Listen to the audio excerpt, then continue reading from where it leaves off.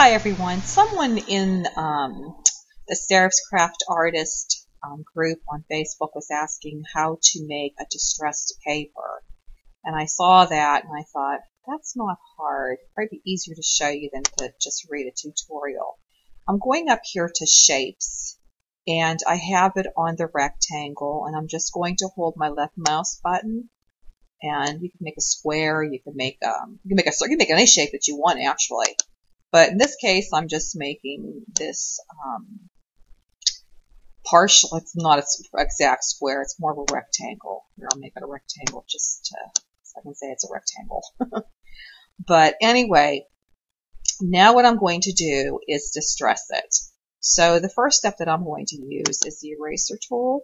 And when I click on the eraser tool up here, over here it shows nibs. You can have a round nib. It says use for drawing sections using a curved edge. There's the diamond. It says use for drawing sections using a diamond edge. And then there's the square one. What I'm finding is they all make circular edges, so it really doesn't matter. So I'm just going to grab one, and all I'm going to do is kind of rough up my paper.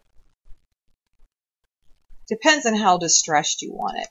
I mean, if you want it to be a perfect edge, you can do that too. And then I'm going to get some of the little things that are left off, take some corners off.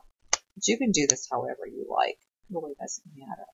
Okay, so now that I have that done, I'm going to get my select tool back, and that automatically selects the piece of paper that I'm distressing. Now what I like to do is come over to where it says brush tools. Brush is over on the right side here, and it's on edges. And I'm going to click on the one that says felt. Okay, so once that's clicked on, I'm going to come up here where the color is. I'm going to click on the line that's right next to the color. And you have this little slider bar. And right now it's at 4 points because I was playing with it earlier. So I can come down to here and there's barely anything. You can't even see it. But if I take this and start sliding it up, not too far, it will distress it. So what I'm going to do now is click off on it. And for some reason, did I pick the wrong one? How strange is that? I just did this and it worked beautifully. Huh. Let me try another one. Maybe I picked the wrong one. Let me pick grunge. Yeah, there's the grunge. I picked the wrong one. So I'm going to bring it all the way up.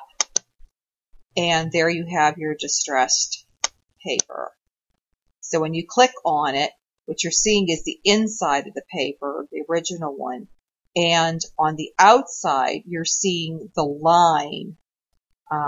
Maybe what I'll do is put this, I don't know if it'll work in a different color or not. Let me try this, just so you can see the difference. I hope I have to click on this first. That helps. And for some reason, it's not showing the black. I was hoping that it'd be able to show you the difference, but I guess it's not going to do that. But anyway, this is how I do it. And then the other thing that I like to do is come back to Styles. And it's on Texture, so I'm going to click on that, and I'm going to look for my shadows. And I'm going to experiment. And you can see it ever so slightly. There's a little bit of a shadow there. So if I click on it again, let's see if I can find a deeper shadow. Not that I would use that, but just so you could see it better on the screen. And I think you can see that better. But I think I would use the lesser of the two. I'm just trying to show you. But anyway, that's how I make distressed paper. So I hope that this has been helpful. Have a great day.